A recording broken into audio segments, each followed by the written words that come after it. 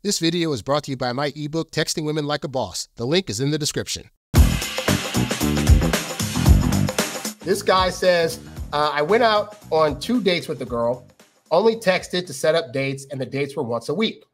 The second date was on a Wednesday, and we went out, and she was all over me, making out and everything, and she opened up to me about herself, but it was too late at night to do anything as we had work the next day, so I sent her on her way, and he said I should have pulled the trigger earlier in the night. I'll say this, guy, it's not the worst thing in the world if you turn away a guaranteed hookup, but if you were game and she was game, you should have gone and played the game.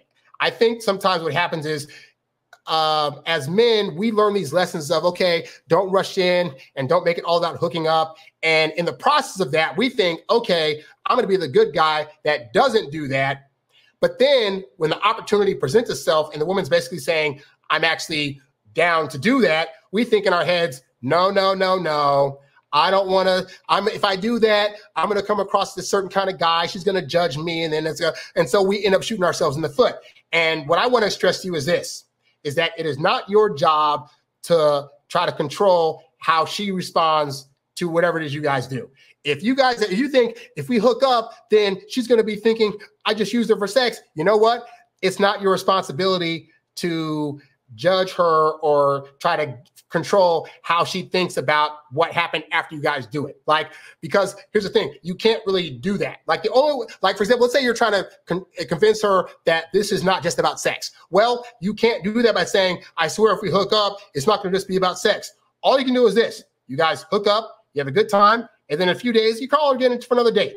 That's how she'll know that this is not just about a hookup. But in the moment, you're not going to be able to do anything about how she's going to think about this in the after part of this, all right? And that's not your job, all right? So if she's presenting this thing as if to say, hey, if she's giving you signs to indicate that she's also down for the hookup, stop being in your head about, but I don't want her to feel, stop. Assuming you're a good guy and you legitimately have attraction to her and you also want to show her a good time in the bedroom and you're not going to be a selfish lover, then go ahead and do the thing and then just know you're going to hit her up in a few days.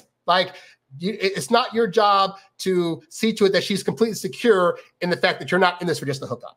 It's just not. Anyway, so he says, she always texts me after the date. On that second date, she was really wanting to see me Friday night, so I agreed. Ooh. All right, so what I tell you guys early on is this, is that for those first few dates, Fridays and Saturdays should be a no-no because those are typically days that are reserved for couples. And so even if she's well-meaning in trying to present a Friday or Saturday, she might not be aware in her own subconscious that this is going to now make her feel as if you guys are already in a relationship. And if it hasn't been 2 or 3 months and she hasn't solidified her feelings yet, then she's going to suddenly go into oh my God, it's too soon. This is why it's your job as a guy to know the knowledge of maybe for those first few dates, don't accept Friday or Saturdays. If she says, hey, let's go out this Saturday, you have to know that if it's date 2 or 3, probably not the best day. And you want to say something like, oh, you know what? I'd love to, but I'm actually busy on this Friday or Saturday with some other things. But hey, I'm free Sunday. For those first couple of weeks, stick to Sunday through Thursday because those aren't days that indicate that you're in a relationship with somebody. You got to think about the fact that on a Friday or Saturday, there's no work day the next day, which means that you are willingly giving up your time in order to spend more time with them on these days. But if they're not the boyfriend or girlfriend, again, they're gonna be looking at how is it that this guy was able to so easily sacrifice these days? Is it because he's feeling super serious about me? Oh my God, but am I there yet? And sometimes women don't do the best things for their own self-interest when it comes to dating. That's why, again, you as a guy need to be aware of these things so you know to not let her trip your guys' dating journey up by trying to suggest to do things or go out on certain days that are too soon in the dating process. So they agreed for Friday. He says, when she sent her after date text late at night, I stupidly, his words, not mine, I stupidly replied that night with trying to set the details. She never replied. And then Friday afternoon, she said she had to cancel because she was not feeling well. Ooh, this is not good. I said, no problem. Reach out to me when you're feeling better. And she said, okay, I will do that. So, gentlemen, one, I never recommend that you guys ever say to a woman, well, hey, unless it's like she's like rejected you twice, then you'll say something like, hey, well, that's great. Well, you know what? When your schedule frees up, reach out to me. That's only if she's rejected your date twice. But if she says, for example, this one, she said she had to cancel because she was not feeling well, I would have just said, hey, no problem. I'll hit you up later. That way I'm saying to her, I'm going to still take the responsibility of hitting you up to ask for a date. So even though, and by the way, I don't agree with her canceling date. Canceling dates early on are already bad. I only allow 2 cancellations before I'm just like, I'm the heck out of here because this is too much. But like, yeah, it's not a good sign that she's canceling this early on after a couple of dates, right? Anyway, he says now, stupidly, I couldn't resist. Yes, you could have. You chose not to. I couldn't resist and hit her up Tuesday the next week trying to set a date for later in the week. She said she had finals next week, but she would be free next weekend, not this weekend. I, stupidly, by the way, if you know that you're making stupid moves after you make them, you probably knew it was going to be a stupid move before you made it. Why not just not make the move? Like, you could save yourself a whole lot of stupid leads if you would just say, wait a minute, you know what? Harry's talked about this. He's talked about reaching out after saying that, you'd wait for her to reach out. So maybe this is not the move to make. But I get it.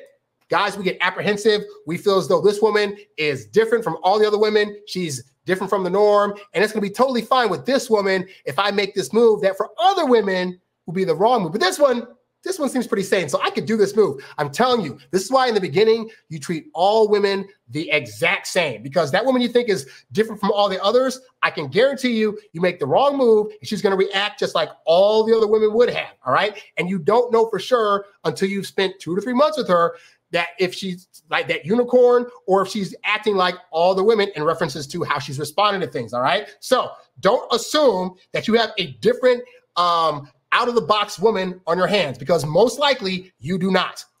Continuing, let's see, he says, said at finals. Then he said, I, stupidly, sent a voice note with a flirty tone, trying to plan something later in the week. So this guy, he's already said he tried to plan something. She said she had finals. And then his response was to hit her up again and say, but we should still do something this week. Now you're not listening. Now you're looking desperate. Now you're looking needy. And now you're going to become the kind of guy that she's going to be thinking, God, this guy is just so obsessed with me already. It's been 1 or 2 dates. Like, this is freaky. I'm out. All right. So this is why, A, you don't double text, and you should definitely not be sending voice messages. This is also why I have a book at my website called Texting Like a Boss, 21 Texting Commandments, because you are breaking them by double texting and triple texting and trying to send all these texts to get her on a date when she's already said, hey, not this week, next weekend. She, to be fair, said, hey, I'll be free next weekend. The fact that she said that and you're still trying to set a date for this week, dude, women, if they like you, they will like you longer than if it takes them a week or 2 to see you again, all right? So this is just now showing insecurity on your part, which could start to turn her off.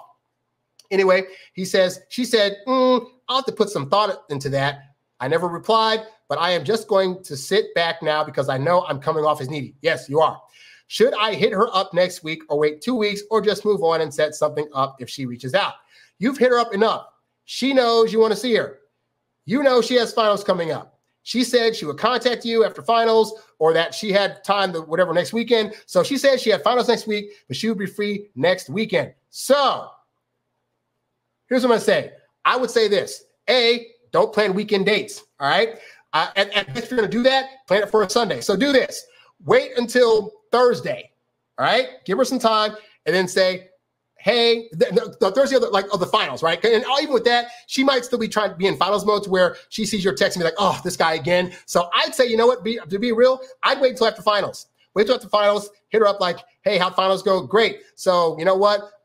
Restaurant open, place just opened, this fun place I found, blah, blah, blah, blah, blah. Want to see what your Thursday or Sunday's looking like? Let me know. And that's it, all right? But you should not be, you already left it up to her to text you back. So you constantly texting is always going to come across as needy now, guys. So I would say try to curtail doing all this texting to her. It's not necessary. And also, you need to give her space to come to you, and you're not doing that, which we're going to talk about in the next segment, okay? But hopefully, guys, for now, this helps you out.